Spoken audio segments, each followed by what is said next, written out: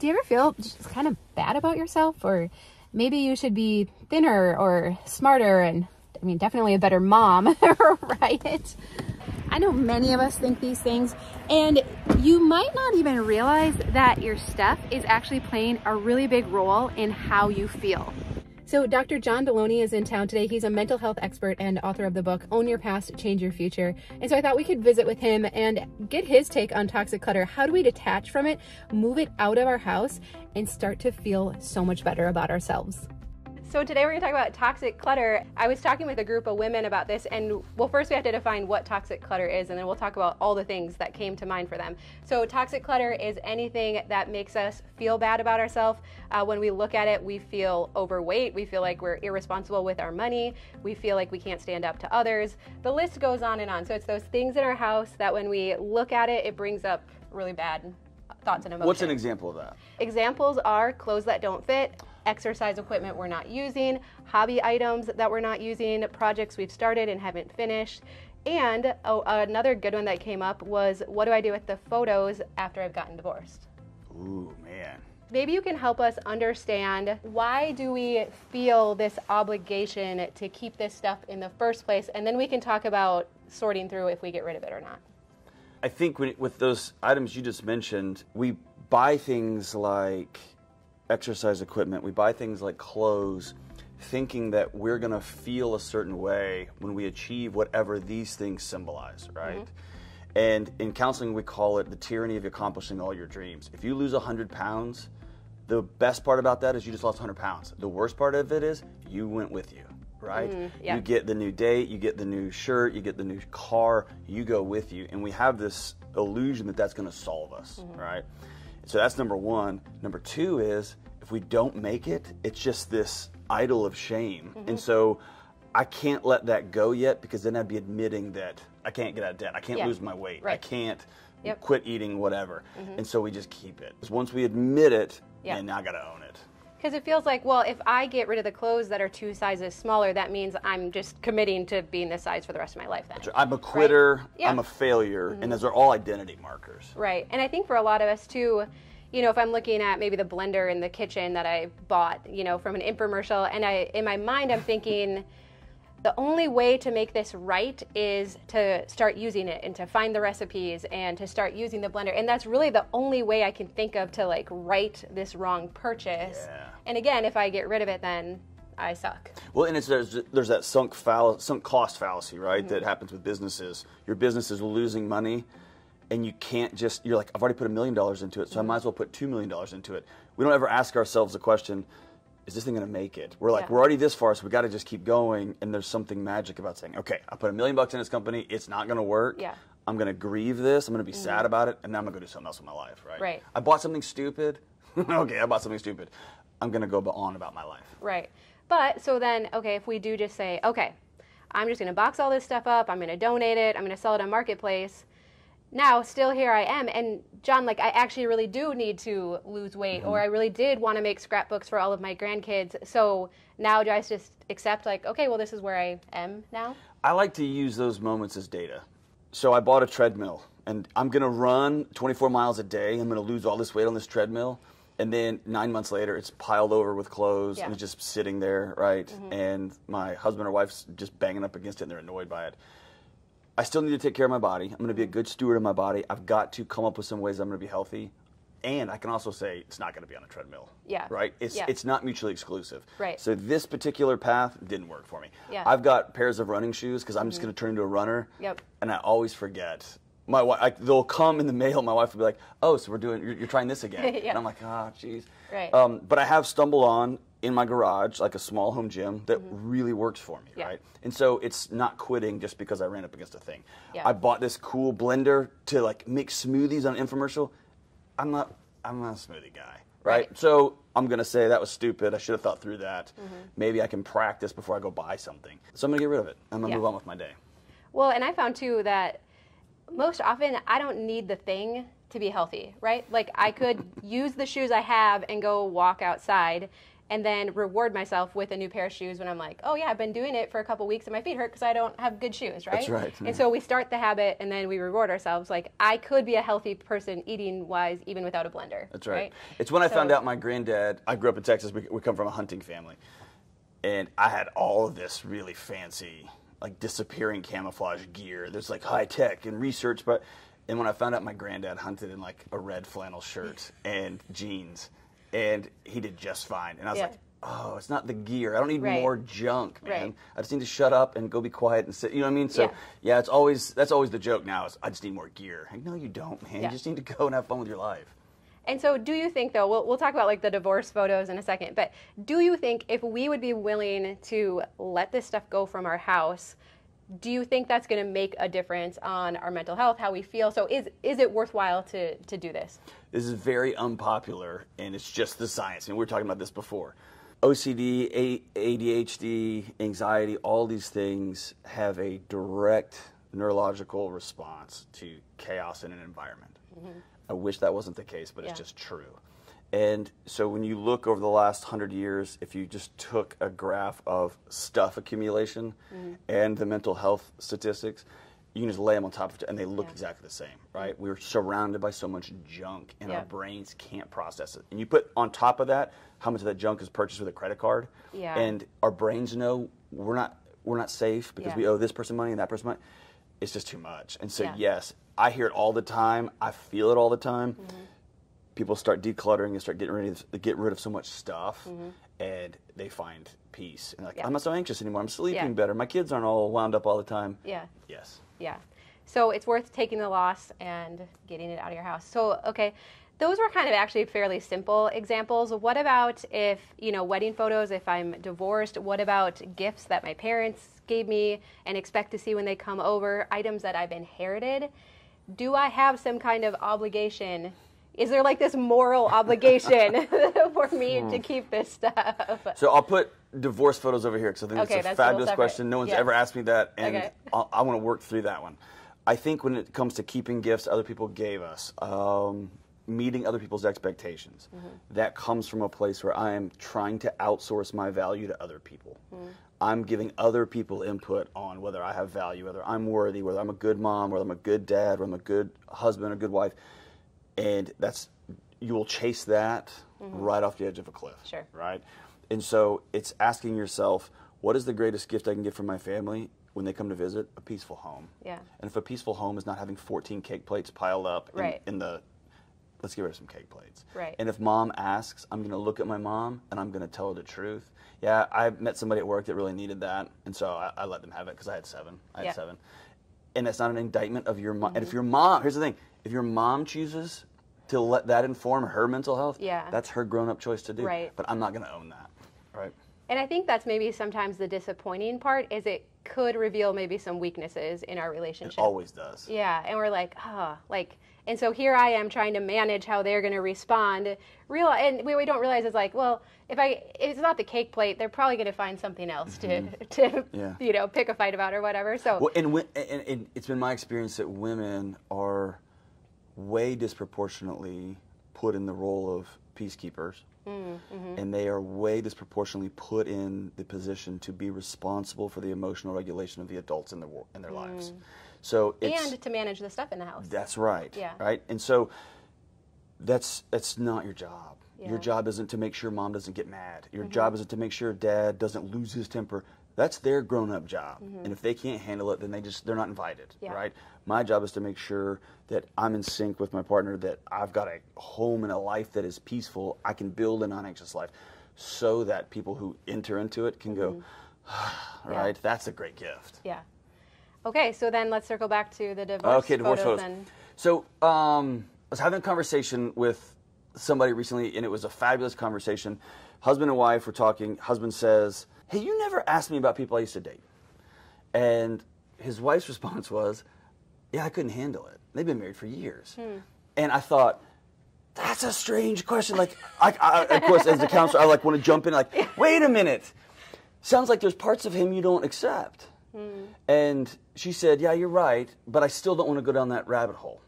And so I backed out, and I was like, okay, let me think through this, because I know the only way truly to heal from anxiety is directly through it. Okay. Right? Yep. You've got to go through it. Yep. And what would I think? I've been married to the same person 20 years. What would I think if she'd been married before? Well, I want to sit down and look at their wedding photos. Right. Right? Right. That's hard. Yeah. And so this is one of those cases I think is kind of messy. And I think it's probably going to depend on person to person. What I always want to ask myself is, why am I keeping this photo? And why am I getting rid of this photo? If I'm getting rid of this photo so my new boyfriend, my new husband, my new wife, they can't handle it, that's going to be a red flag in your relationship, because they're marrying somebody who's already been married before. You've already been on a honeymoon before. You've already said, I love you before. You've already said, I'm in this forever before. Yeah. If I'm marrying into that, I've got to own that. I've got to be a part of this. And I don't want to get my nose rubbed in it. You know what I mean? So, so it's both and. If I'm keeping these photos, is it because I still have some emotional attachment to what was? Is it because I've got kids and that's their mom, and I'm not gonna dishonor their mom? Like, so it's a broad question. Yeah. But I think there's something about making peace with the roads we traveled, and really looking forward. So when you sent the question, I actually called a buddy on the way over who'd been divorced, and said he felt an immense amount of peace when he deleted the last photo. He said, I just felt lighter. Okay. Like, I'm in this new relationship, I'm in this new world, and it's not like it didn't happen. Right. But I'm living my life this way. Yeah. Right? And there's no kids involved, so there's less complexity. Yeah. But that spoke to me. Like, I'm free of this. Yeah. And so maybe it is just saying, let's just remove the obligation, right? There's no one, there's actually no one saying you have to keep this, right? Right. So then you have the freedom to choose, yeah, I can look at that, it was a good day. Like, I've heard women say, well, I really loved my wedding day, and I loved seeing the people that were there, my bridesmaids. And so if you look at those photos and you're like, yeah, I like being reminded of that day, then that's great. But if it's more on the toxic end of the scale of like, wow, that brings up every other emotion, then you would have permission to let those photos go. Yeah, and I think we're in a strange place. I tend to go back and say, okay, how did our brains get from there to here, right? And, you know, photographs are 100 or 200 years older, and then they became everywhere just 20, 30, 40 years ago. Yeah. Our brains don't have the wiring to see pictures of itself at 4 or 5 years old. This is new. We're asking something new of our bodies. Okay. And so we were designed to have these experiences, these traumas, these good moments, and they become integrated into who we are. The old saying, your childhood biography becomes your adult biology, that's very true. Yeah. We aren't designed to go back and look at pictures of ourselves when we're 20 and compare our... so we're in uncharted waters. Okay. And so my default setting has changed over the years. Sure. I delete way more photos than I keep. Yeah. Because I'm more interested in living in the present and working towards the future than I am trying to park myself in the past. Yeah. Right? I tend to look at pictures of my kids in the past and be like, oh, remember when they used to, and remember, and I begin to compare it to them now, and that's not healthy. It's just not. And I love the pictures of my kids when they're young. Oh, it's so beautiful and great, and I remember hugging them. But that does take away from my 12-year-old, hairy-legged, smelly 7th grader now. It does, right? Because I compare them to, remember when we used to, it's different now, and I need to be fully locked in here. So I'm more on the delete it. Yeah. Take fewer photos and live more in your present. That's just me. Yeah. And I do think, we didn't mention it on the list, I do think kids stuff can become guilty or toxic clutter too when you feel like you need to archive their whole childhood. It's insane. Right? It is absolutely insane. Yeah. We've made our children the centers of our universes, and they can't carry that weight. They're not designed to carry that weight. Yeah, that's good. Okay, 2 more questions. One, because I do want to circle back to the financial burden of this stuff too. But what if we inherited a bunch of stuff, maybe it was my husband's, I don't want it, I don't want to manage it, I have no emotions, memories attached to it, and frankly, I don't even know if he really does, but he just feels like he's expected to keep it. How do you navigate that? I had this conversation with myself. So my granddad died several years ago. He's a World War II vet, he lived to be 94, he's an amazing guy. And we had a pretty close connection. He had a suit jacket, but it was one I'll never wear. It was old school, but it was his. And I was going through my closet and I was cleaning stuff out, and then I try to make these loops, stuff just accumulates in our house, and I'm making a loop out. And I picked it up and I started to put it back, and I had this thought, and I said it out loud. My granddad's not inside this jacket. Yeah. This jacket is not the representation of my relationship with my granddad. I will never wear this, and now I'm allowing a memory of a man that I love to weigh me down in the present. Yeah. And I sent it away. Yeah. And in no way has it diminished my relationship. And so the way me and my wife navigate this is what makes sense in our home. Is there a piece of furniture we actually need? And it's cool to have an old piece of furniture. I'm not going to disrupt my day-to-day life to shove something in there. It's a pseudo-honoring. If it takes cramming a piece of old particle board furniture in your house to honor your dad or mom who's passed, you did a terrible job honoring. You know what I mean? That's not honor, right? That's clutter. It's garbage. And so I think it's removing ourselves from these objects and being able to. It's an avoidance of grief. Well, I think I've heard you say that guilt is sometimes misplaced grief, right? That perhaps we're not done grieving that person. We haven't grieved them. And we've placed them in objects, and we're going to drag that object around from apartment to house to house, pretending mom's still with us. Mom's not. Mom's gone. Mom's here, but mom's gone. And mom's in the letters. That's great, but mom's gone. And it's fully grieving that, and then you can get rid of that chest of drawers that's just killing you, right? Yeah. Well, and the last time we visited, we talked about that, how grief needs a witness. And I challenged the women in our private group to be like, okay, let's process with each other. If you have items in your house, like, share it, tell us the story, and then just let me know, does that make it easier to pass that item on? And hands down, they were like, wow, I feel like I can let this item go now because I told the story of it and I shared about it. So I do think sometimes we have to invite someone else into this process. Always, every time. There's not a time that you can't, that you can grieve fully without other people. And I also think it's not just when you lose somebody. It's grieving. My daughter's in first grade now. She's not a toddler. And so her little random scrambles, whatever drawing of wolf dragons that she was drawing, like, I keep those drawings because I haven't grieved the fact that she's not a toddler anymore. She's grown up, right? And so grief happens at this micro level too. It's just acknowledging things were and now things are. And I'm gonna honor that gap, and then I'm gonna go on about my day. I'm gonna put that stuff in the trash because it's not good art. It's terrible, right?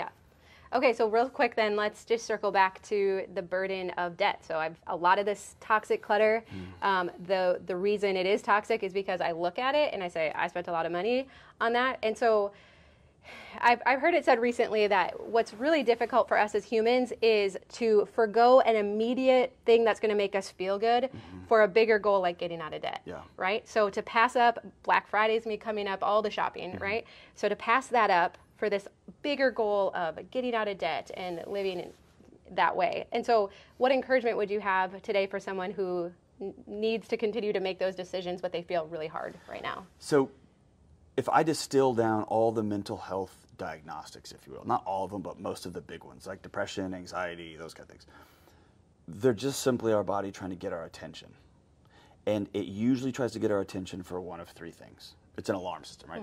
But it's trying to get our attention for, it's found us without other people, and we're co-regulated to live in the presence of other people. You found yourself alone. And if you had woke up on the plains of Minnesota, right? 3,000 years ago, and your tribe left you, you're going to die, right? Your brains know that. We're not safe. You're in an abusive relationship. You're in an abusive work environment. And the third one is autonomy. You don't get to make decisions about what happens to you tomorrow, okay? If I owe somebody money, it was this light bulb moment I had 6 or 7 months ago. My brain knows we're not safe. My brain knows if one thing gets sideways, we are without a home, we're without vehicles, right? We're without food.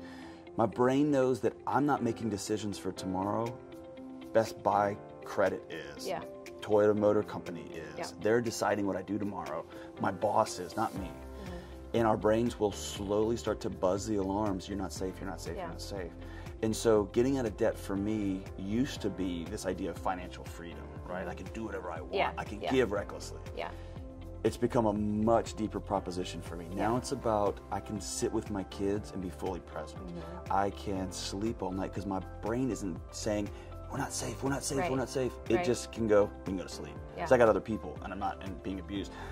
And so what I would suggest, if you just got that low level buzz of anxiety all the time, if you have that low level buzz of dysthymia, just depression, like I just don't want to get out of bed, I don't want to live the life that I've created for myself or that I've inherited, begin to look at ways you can unhook yourself from other people making decisions in your life. And that starts with, who do I owe money to? Yeah. Right? And so I'm not going to go to Black Friday because I value my sleep more, right? I'm going to buy a bunch of junk on Cyber Monday, but I budgeted for it and I've planned for it, and 99% of them I'm going to give it away, right? It's a totally different mental health proposition. Yeah. So pay your debts off, and you'll see your marriage get better, and you'll be a more present parent, and you'll be less fired up when that guy cut you off on the highway, right? It just changes your whole life. Yeah. Or when your boss is, well, you have a great boss, but you know. but I've had moments. Yes. Me and Dave got crossed. Okay. And I've had moments where I'm like, I could just leave. Yeah. You know what I mean? Yeah. I've had other bosses in the past where I went home and told my wife, we're not officially on the market, and she goes, all right. Yeah. Like it's just you have that flexibility. Because I can, right? Yeah, I can. And I think that's, I mean, probably what Tom and I have a hard time maybe describing sometimes is you don't understand the peace that comes when you get out of debt. Like you don't even know the burden you're carrying around when you're in debt. And I think we were the same way too. We're like, okay, when we get out of debt, then we're going to buy all the things, you know, that we had been putting off and delaying. And then we get there and we're like, oh, we're good. Yeah. You know? It's just like, oh yeah, it wasn't the stuff. All along, it wasn't actually the stuff. Yeah. So it gets easier and easier. And then it's super easy to keep your house simplified too. So you keep unattaching yourself from all these other things that say, now you have value, now you got worth. Nah, that stuff comes inside out. Yeah, that's awesome. Awesome. Well, so good to get to visit with you today. And of course, we'll put a link to John's YouTube show. Hey, can I tell you, thank you for like giving incredible folks like a pathway to a more peaceful life. Yeah. It's such a gift, man. Yeah. It's such a gift. No, we have such a rattling system, right? That's just so anxious all the time. And your calm presence of, hey, here's like another way we can do this. Such a gift, man. Thank you for that. Awesome.